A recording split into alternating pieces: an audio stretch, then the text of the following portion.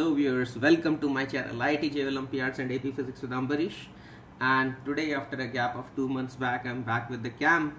Today I'm going to present a very interesting problem. Many students are very confused about this problem, and they find a lot of difficulty in finding how come there are two possibilities. So without much ado, let me present to you this problem. This is Pathfinder Check Your Understanding problem 32 and Kalda Mechanics problem number 6. So let's have a look at the problem and then we'll see the analysis. Okay, so here's the problem.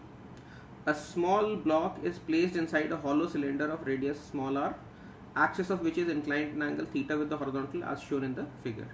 So this is a cylinder, it has got a radius some small r, and it can spin about its inclined axis, somewhat like you might have seen there are concrete mixtures, concrete mixers, they're also called mullers.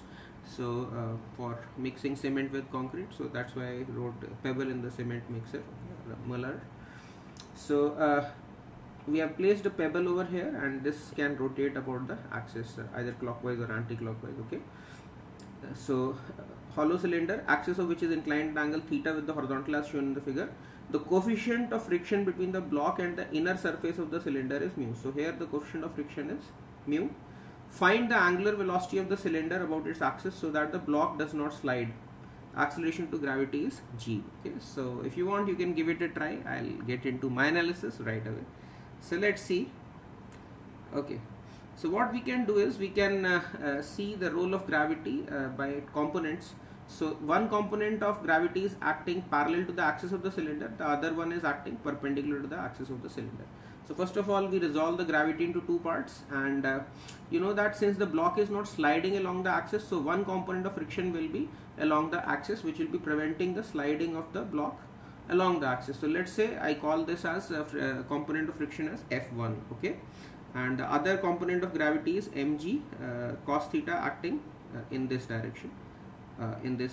So we'll see this FBD in another detailed free body diagram. Okay, so we can resolve the gravity into components parallel and perpendicular to cylinder axis, and consider the force balance along the axis and perpendicular to the axis. Let F1 be the component of friction along the axis, then F1 must be equal to mg sin theta by force balance. Now considering free body diagram in the plane perpendicular to the axis. Okay, so let's say when the pebble has reached an angle phi with respect to the vertical, in fact it's not really vertical, this phi angle is supposed to be from this direction. You can draw a line here and suppose this angle is phi, so vertical in the inclined plane. So I hope you understood what I meant by that. So at phi angle in this plane, that is the plane perpendicular to the axis cylinder, and this angle is phi. So if I forget this the gravity mg sin theta component, then this is as good as vertical then. Okay, so this is the FBD that I'm talking about. And what's the gravity acting in this direction? So you know that mg cos theta is acting like this in this plane, and this mg cos theta will have component in this direction, it will be mg cos theta sin alpha, and in this direction it will be mg cos theta cos alpha. Apart from that, if you consider the rotating frame, there will also be centrifugal force, that is m omega square r, and there will be a normal reaction inwards from the cement mixer.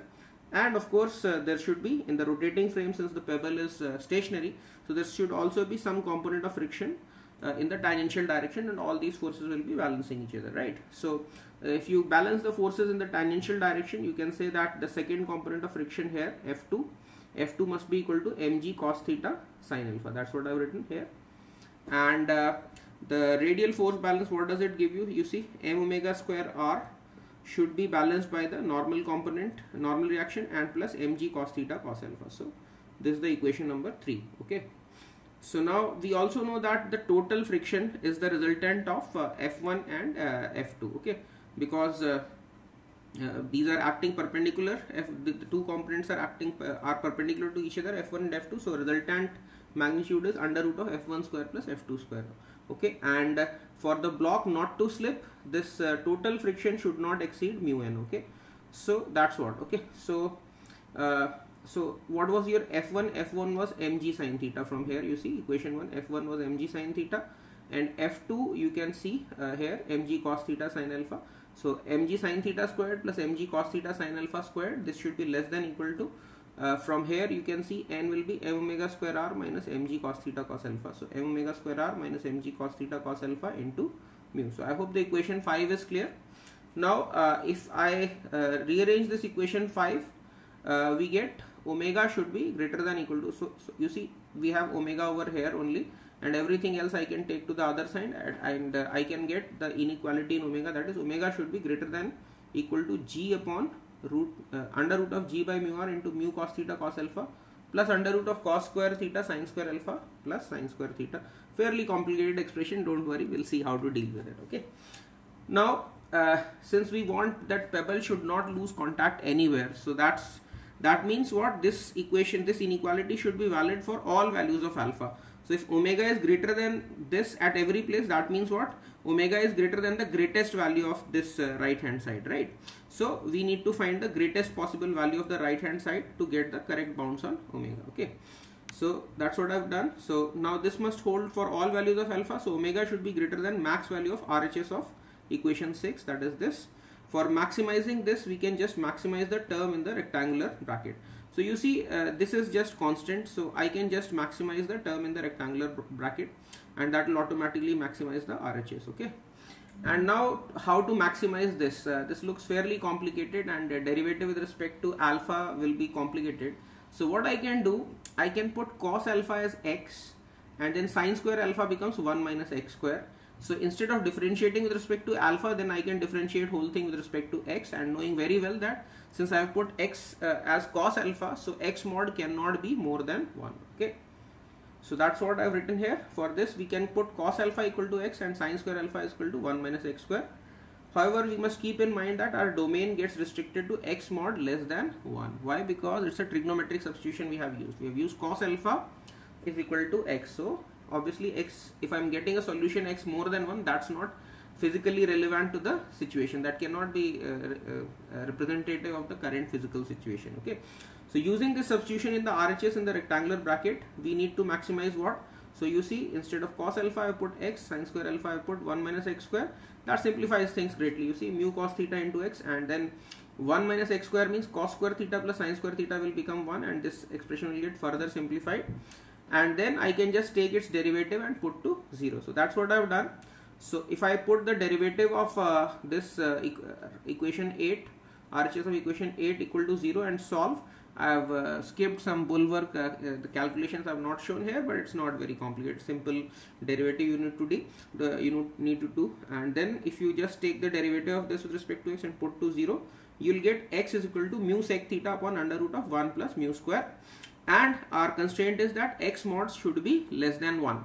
So we also need to work out that when is this inequality valid, because if this comes out to be greater than 1, then our optimal condition cannot be with x greater than 1. In that case, we will be having the borderline maxima, that is x equal to 1. If x is coming more than 1, then we will put x equal to 1. We can see it easily mathematically that it should be then a borderline maxima and not the calculus maxima. Okay, so then when is this condition valid? So you can put x mod less than 1.